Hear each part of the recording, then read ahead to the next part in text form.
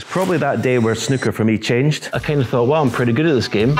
They thought it was going to be too difficult. I was going to get beat all the time. I was going to fall out of love with snooker. The talent kind of came to me straight away. It was the fact that I'd beaten Steve. That was the big thing in that event. I'm going to win the World Championship by the time I'm 21. One thing in Ronnie, unless he's Benjamin Button, he's not going to beat that one. I just used to go to the Crucible and know I was going to win, feeling invincible. I think I came second in the sports personality to Gascoigne. Although amazing to equal the record, I thought, I have to win 7. What's the point of just being the same? This is probably the last time I played proper snooker at the Crucible. For me, the enjoyment is winning, and it's one that still hurts me to this day. It's the reason I called my autobiography Me and the Table. This is basically what I used to do from the age of, I don't know, 15, 16, be in a room, in a club, just potting balls basically. But it's one of the reasons being in a club I also think was better than...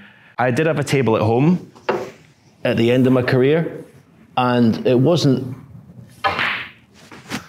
quite the same, because I think playing in a club, it's got to feel like you're going to work. You're actually going, you go the same time every day. I used to arrive at the club about 10:30 and leave at the same time about 4 or 5 o'clock. So it's basically like a job, and I think it's got to seem like a job. And then you get that, talking about outside noises, you get that atmosphere of being in a club. And it actually, it makes practice that little bit more enjoyable. I see a lot of players now, they have practice tables in sort of units in business parks where there's literally no noise. So there's no atmosphere.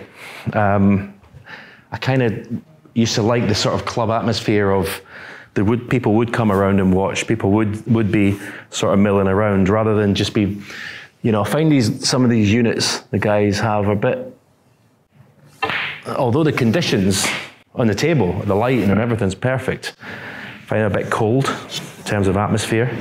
I wouldn't like to be stuck in there for 4, 5, 6 hours every day. But this would basically be me for, well, it's basically my manager. Ian Doyle was the one that, when I first turned pro, I was kind of like mucking about a bit in the club where I was, playing mates. Not really working on my game, just basically having a good time, treating it as almost like a hobby. He sort of had a spying mission to see what I was doing, and one of the conditions for him taking over my career was that I had to go to his club and it had to become a job of work. He had an office outside the room where my table was, and basically said, you're going to stay in here from 10 o'clock till 6 o'clock, 7 days a week. I hated it in the beginning because it was just like it was probably that day where snooker for me changed. It changed from a hobby to being a job and a career. It was something that rather than going to the club when I wanted to have fun, it was, I had to be in a club. I had to be at the table to work. And basically this is what I would do for 6, 7, 8 hours a day, 7 days a week. It was a long way from getting a small table for my Christmas, 6 foot by 3 foot table when I was 12 years old. Because that's how it started. I'd never played snooker before. I never even watched snooker on TV, but fell in love with the game straight away. My father's father was supposedly a really good snooker player. He died before I was born. My dad wasn't really that good. He could pot a couple of balls, but that was it. So the talent kind of came to me straight away. I just knew what to do. And within sort of 3, 4 weeks, I was making 50 breaks. Fortunately, Mum and Dad didn't force me to get my homework done. I think they always thought I was going to be a success at snooker. I think my dad, especially, he always thought I was going to be world champion. I think probably confirmed I went to Pontins in Prestatyn when I was 14, And it was just really to see how good I was compared to the other kids my age, really, under 16s. And I won it. First tournament I entered. Got £100 cash and £100 Pontins vouchers, which I never used. But I kind of thought, well, I'm pretty good at this game.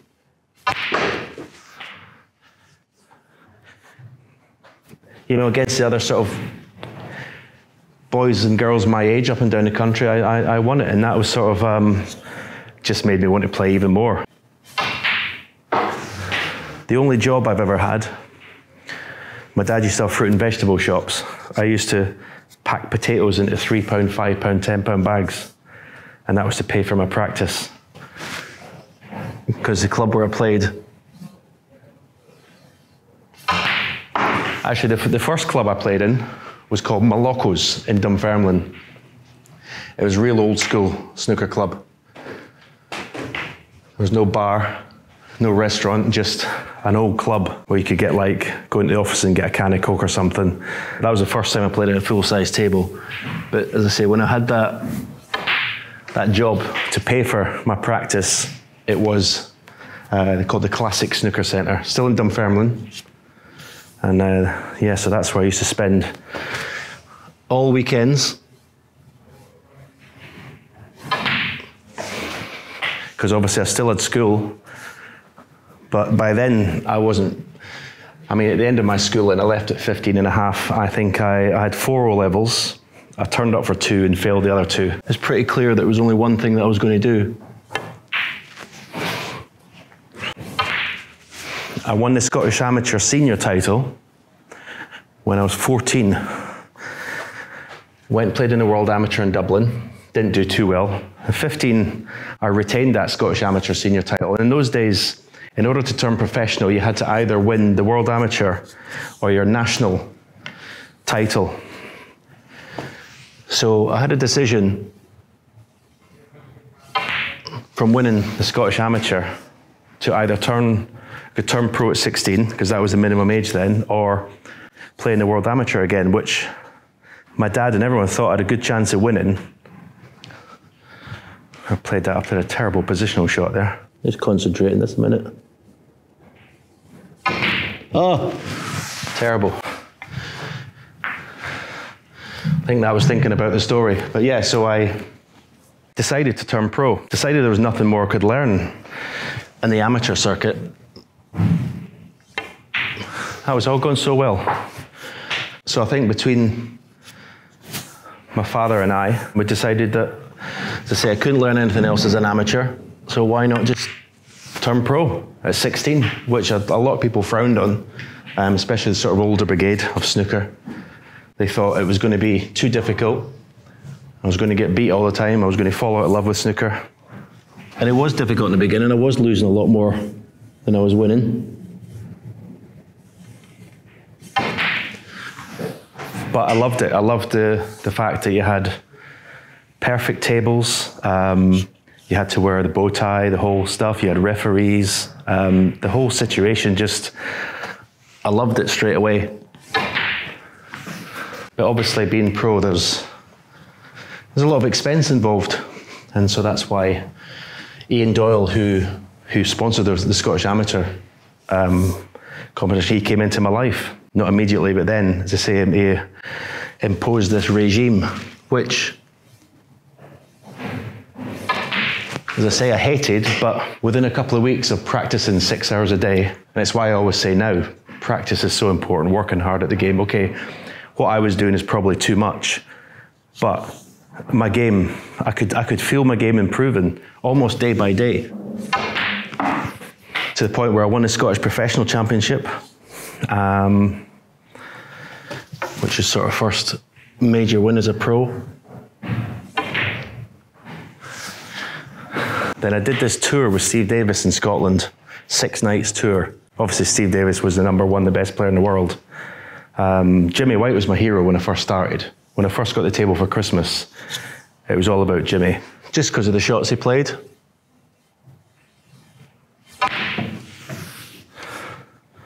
Took my eye off the pot there. Perfect position. That's a classic example of never take your eye off the pot. Jimmy was my hero. But then, when I seen Steve Davis winning, I wanted to be like him. So we did the 6-night tour, and he beat me every night, humiliated me. But I learned so much. So basically that routine there, when I was in the room for 6 hours, I would try and do that routine. I'd set up a different one now, but I'd try and do the lineup 10 times in a row. And if I missed, I would start again. I'd go back to one. Basically, a snooker player's life is routine after routine, repetition, repetition, repetition, potting balls all day. It's one of the reasons why I think people always ask, why do snooker players never play on till like 70, 80? And I know that the longevity of O'Sullivan and Higgins and Williams, these people, they're almost 50, is incredible. But one of the reasons you don't, certainly for myself, was just being able to practice, do this still day in, day out. Very difficult. I think the top players don't practice as much as perhaps they used to. So the tour with Steve Davis, it taught me, it taught me a couple of things. It told me that my game wasn't anywhere near where, miles away from where it should be. If I want to do anything in a game, not just be world champion, be world number one on the bed, just to, basically to win matches.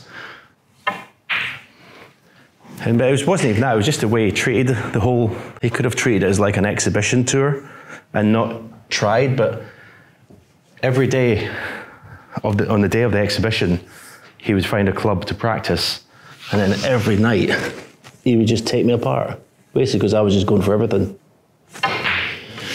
I had no safety game whatsoever. Some would say still don't, but definitely then I didn't. But I actually jumped the story a bit. It was after that tour that I won the Scottish professional title, because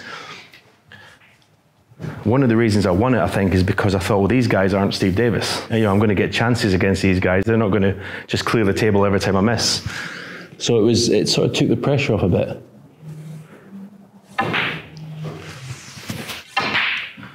My first professional title, as opposed to not just exclusively Scottish players, was in Australia in 1987, I think it was, in Sydney. I remember I had to share a room with Mike Hallett, which wasn't great. Nothing against Mike, but I just don't like sharing. But I actually beat Mike in the final. Sharing a room, that's quite awkward. Beat Alex Higgins, I think in the semi-final. But actually, the thing about Alex is when I turned pro at 16, he used to always ask me to practice with him. Whenever we were at venues, he used to always say, come and have a game, and I couldn't believe it. I was playing like, getting to practice with Alex Higgins. One of my heroes, because when I had the small table at home, basically, I used to just watch snooker on TV and see a shot and then just try and recreate it on a small table. Obviously, you couldn't, because a lot of the shots, because the cloth and the balls is nowhere near. That's how I learned, really, just by watching TV. But to practice with Alex Higgins was just was amazing. But the tournament in Australia, Steve Davis wasn't in it, so I still hadn't beaten Steve as a pro. I'd been a pro for like a couple of years. Every time I still hadn't beaten him, even in an exhibition. So my manager came up with this idea of watching all the videos of my matches with Steve. What I seen from it, then, apart from, just going to cheat a bit, apart from the fact that he was, beating me and my safety game wasn't great, but the thing I seen from it was that I was getting chances. In my head, I was basically getting no chances, but he did miss. But because I was so kind of in awe of him, thinking he was invincible, I didn't see the fact I was getting chances to pot balls, but I just wasn't taking them. If I was able just to take my chances, I could beat him. So that season, my first major ranking event was the Rothmans Grand Prix at the Hexagon in Reading, and played Steve in the quarterfinals. And that was the first time. That was my first time beating Steve Davis. Went on to win it, beat Dennis in the final. More than probably even winning the tournament, which is obviously to win a major ranking. When I was 18, it was the fact that I'd beaten Steve. That was the big thing in that event. I now knew that I could go on and be, or challenge Steve. I think I won another title that season. I think I won the British Open. So steadily moving up the rankings. Obviously the ambition for every player when they first start, if they've got serious ambitions, obviously be world champion. I actually said in an interview with the Daily Record in Scotland, when I turned pro at 16, that I'm going to win the world championship by the time I'm 21. Now it was a bit of bravado. Not sure whether I totally believed it, but that was kind of the line that we were going to tell everyone through Ian Doyle, through my dad. I'm 21 in the World Championship, and well, first of all, I beat John Parrott in the semi-final to become world #1. So in doing that, I was just so confident going into the final. And obviously in the final, I meet Jimmy White, who's my hero. And the reason Jimmy and I love playing each other, our games were very compatible. We both played very open games, so we knew we were going to give the other one chances. If I was playing Steve, I knew I had to really be patient and wait. I knew that I would get chances. I was so confident going into that final. And yeah, to achieve my ambitions, world #1, world champion at 21, which is still a record, by the way. It's one thing in Ronnie, unless he's Benjamin Button, he's not going to beat that one. And then, of course, you're the best player in the world, which I loved. You're the one that everyone wants to beat. You're the target. Again, I loved that.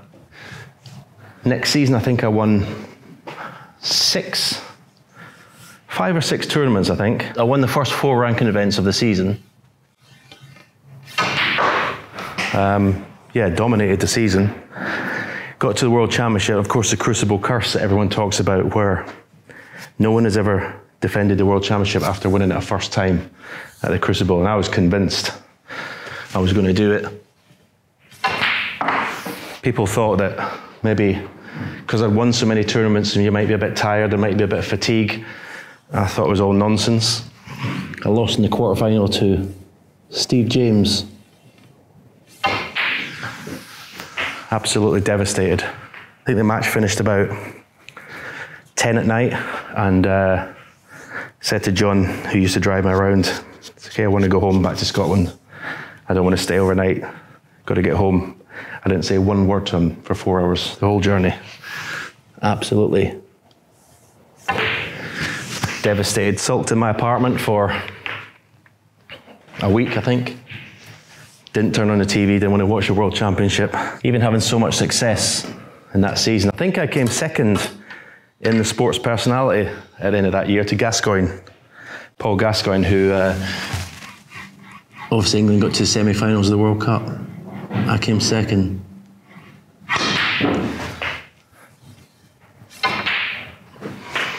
The 90s was obviously my time. From 92, obviously winning 5 world titles in a row, feeling invincible. I mean, I just used to go to the Crucible and know I was going to win. The famous story that I've told in my book, asking my wife at the time to bring me my jacket because I want to wear that after the final at the party, even before the tournament's even started. Just taken for granted, winning. It's a great feeling to have.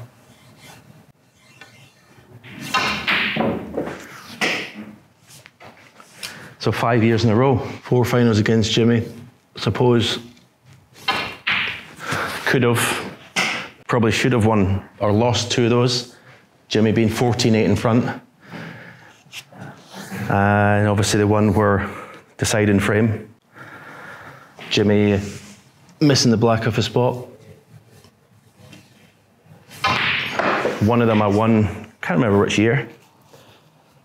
Maybe you guys can leave a comment, remind me, I can't remember. One year I won with a fractured elbow, went to the bathroom in the middle of the night and slipped, used my hand to break the fall and fractured elbow, so I was pretty much in a bit of pain the whole bit, but I still managed to win. Because basically what happened was I wouldn't be able to lift the wrist. I had to get the referee to lift the wrist, that was too sore. And sort of getting down and getting up, I was in agony. But once I could put the weight down on the table, I was actually fine to play the shot. There was no pain then. Those were good times in the 90s.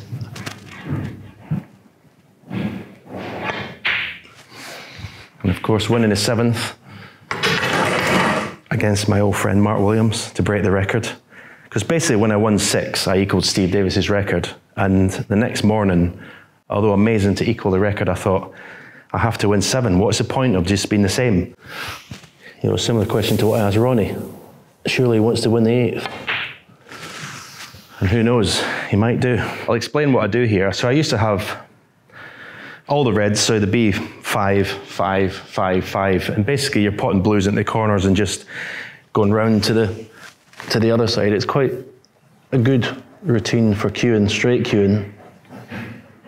I mean, queuing's probably not as straight as it used to be, but it was something that I used to rely on a lot. It's a great shot to get you back in if you lost position.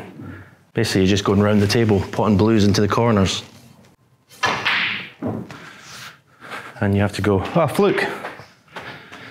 But yeah, I won the 7th world title. And said in the press conference that actually if I didn't win another match in my whole career, I couldn't want for anything else. So kind of switched off in that one comment, actually. Obviously didn't win another world title.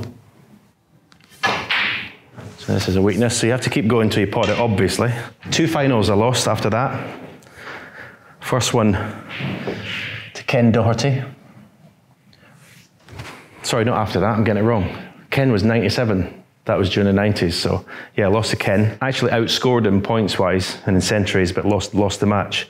I'm just going to adjust my aiming a little bit. I've missed 2 of them to this knuckle, so I'm just going to adjust a little bit. Hopefully this will make a difference. Excuse me while I concentrate. Yeah, just needed to concentrate. Yeah, so 2 finals, 1 to Ken in 97 and 1 to Ebden in 2002, where I beat Ronnie in the semi-final.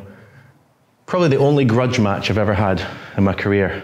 On the morning of the semi-final before it started, John came to my room with a newspaper and said, have you seen what Ronnie said?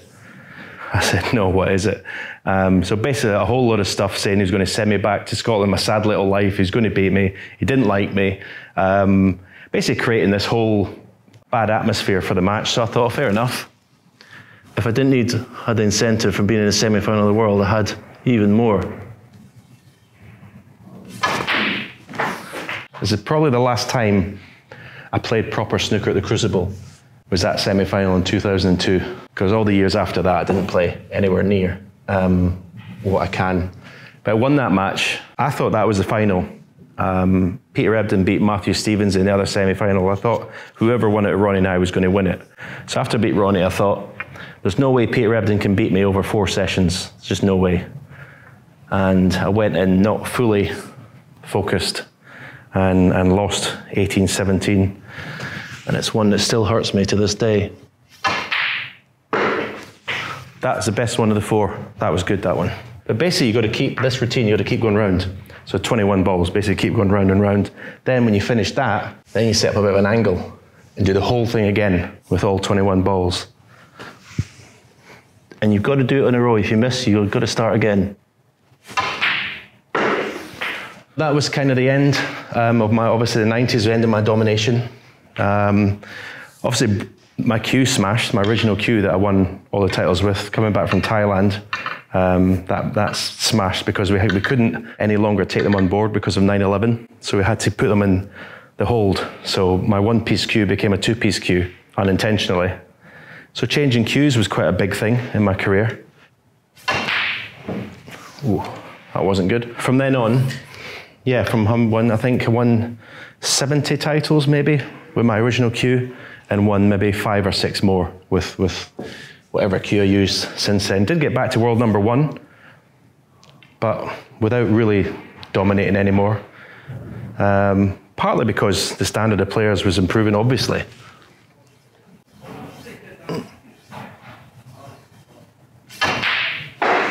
People say, was it family? Marriage? I don't think so. I think I was still as dedicated as ever. Maybe until sort of 2006, 7, maybe I did stop practicing as much. And then developed, what I've gone about is developed the yips in my cue action, which I still have now and then. 2012, that was poor. That's probably because I'm thinking about how I retired. That's probably why I missed that by so far. Yeah, last World Championship I had to qualify for because I dropped down the rankings outside the top 16. So I qualified, play Stuart Bingham, make a 147 in my last appearance at the Crucible. Everyone said, how can you make a 147 and retire? But I've said it many times, out of the 36 shots, I maybe hit 5 or 6 properly. It was, my game technically was pretty much shot, and it was a real struggle. Beat John Higgins after that, in the round after, but it was a poor match. And then my final match, lost 13-2 to Steve Maguire. And yeah, that was it. Retired, had enough. People say if you enjoy it, you can keep playing. For me, the enjoyment is winning. And once the enjoyment of winning is gone, it takes it away from me. All the desire to practice goes out the window, really. Still love just hitting balls. I still love coming into a room with a snooker table. I still enjoy doing exhibitions. I still enjoy sometimes hitting the ball nice. Like that. That was quite nice. So as long as there's tables around, I shall keep playing.